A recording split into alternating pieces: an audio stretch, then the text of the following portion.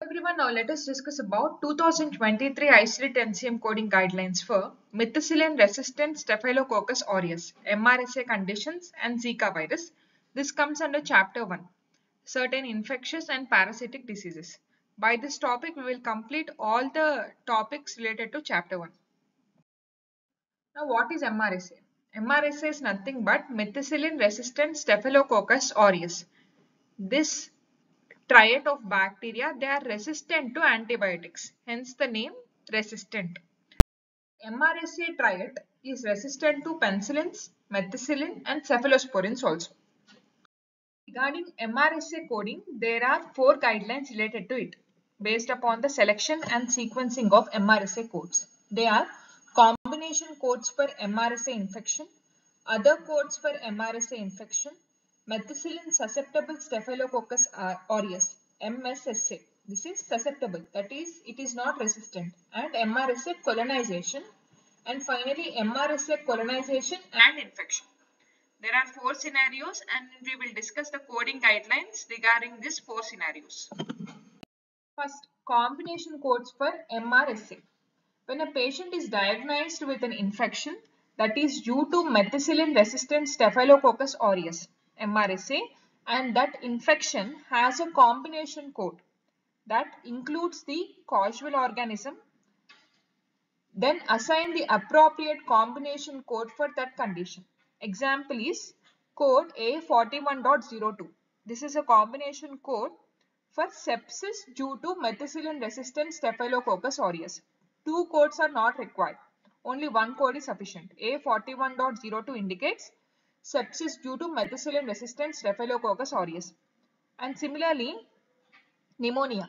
Pneumonia due to methicillin resistant Staphylococcus aureus is given by the code J15.212.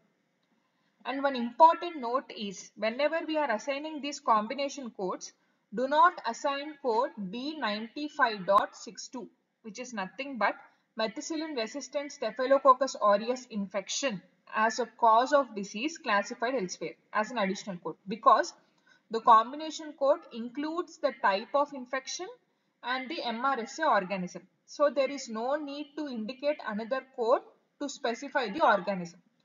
So whenever you are using a combination code for MRSA infection, you should not code B95.62 and additionally Z16.11, which indicates resistance to penicillin as an additional diagnosis. This is the first guideline. In simple terms, whenever combination code is there, you need to assign only 1 code, and you should not assign code B95.62 or Z16.11. Next scenario, other codes for MRSA infection.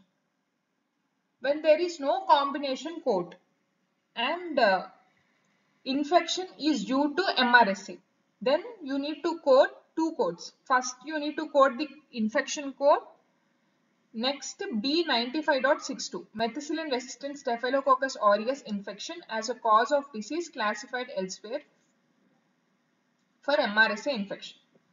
And here you should not assign Z16.11, resistance to penicillin, because in the name itself it is indicating methicillin resistant. So you should not use another code Z16.11. Whenever other infection is due to MRSA and there is no combination code, then you need to code 2 codes. First infection code followed by B95.62. That is second guideline. Coming to third guideline, methicillin susceptible Staphylococcus aureus and MRSA colonization. Whenever colonization is documented, you need to code Z22.322 for MRSA colonization and Z22.321 for MSSA colonization. And finally, the fourth guideline is MRSA colonization and infection. Whenever colonization and infection is also present, in that case, if the patient is documented as having both MRSA colonization and infection during the hospital admission, 2 codes may be assigned. First is Z22.322 to indicate carrier or susceptible carrier of methicillin resistant Staphylococcus aureus and a code for MRSA infection. Here the code for MRSA infection will be the PDX and then the carrier code. Now some more points regarding the colonization. The condition or state of being colonized or carrying MSSA or MRSA is called as colonization or carriage. While an individual person is described as being colonized or being a carrier. Condition is called as colonization or carriage and the individual is called as carrier or being colonized. Colonization means that MSSA or MRSA is present on or in the body without necessarily causing illness. Patient may be asymptomatic, but he is simply a carrier.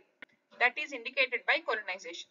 And colonization is not necessarily indicative of a disease process or a cause of specific condition the patient may have unless documented as such by the provider. And a positive MRSA colonization test might be documented by the provider as MRSA screen positive or MRSA nasal swab positive. A positive MRSA colonization test may be documented by the provider as MRSA screen positive and or MRSA nasal swab positive. So simple colonization does not necessarily indicate a disease process or a cause of specific condition of the patient unless until it is documented as such by the provider. Now let us see an example. Patient presents with pneumonia due to methicillin resistant Staphylococcus aureus. So the appropriate code is J15.212. Pneumonia due to methicillin resistant Staphylococcus aureus. Next example. Patient presents with sepsis due to methicillin susceptible Staphylococcus aureus. Here the code is A41.01. Sepsis due to methicillin susceptible Staphylococcus aureus.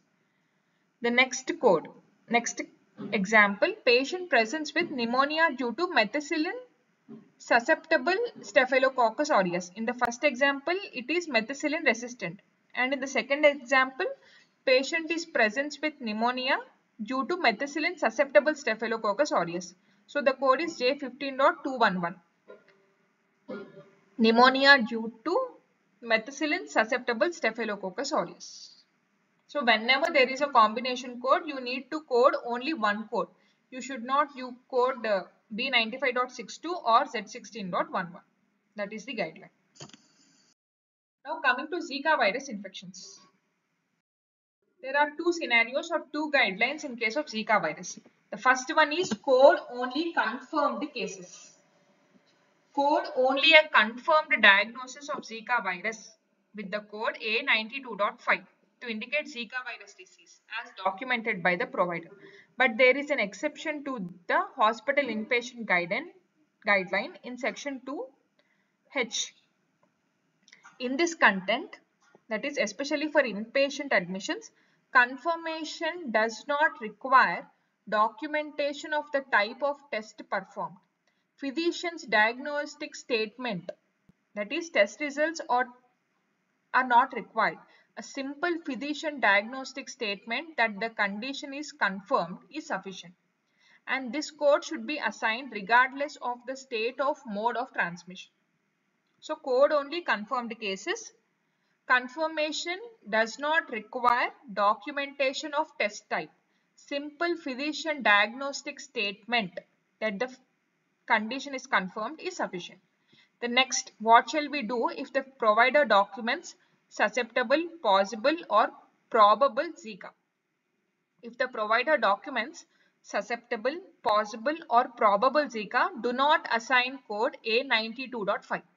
Assign a code explaining the reason for encounter such as fever, rash or joint pain, or Z20.212 if the patient comes in contact with Zika virus. Z20.821 to indicate contact with and susceptible to exposure to Zika virus. Z20.821.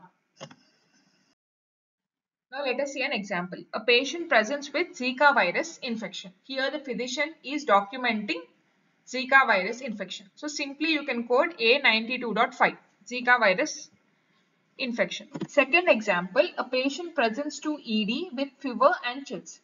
Patient is suspected to have Zika virus. Patient's friend recently diagnosed with Zika virus. So patient has been suspected to exposure of Zika virus. So first you need to code the condition, that is fever R50.9, fever unspecified, followed by Z20.821, contact with and suspected exposure to Zika virus. Whenever the physician documents suspected, probable, possible, then you should not code A92.5. You should code only confirmed cases. And that confirmation does not require documentation of test. Simple physician's diagnostic statement is sufficient. By this we complete the Zika virus coding guidelines. Thank you for watching. Please subscribe for further videos on medical coding and CPC training.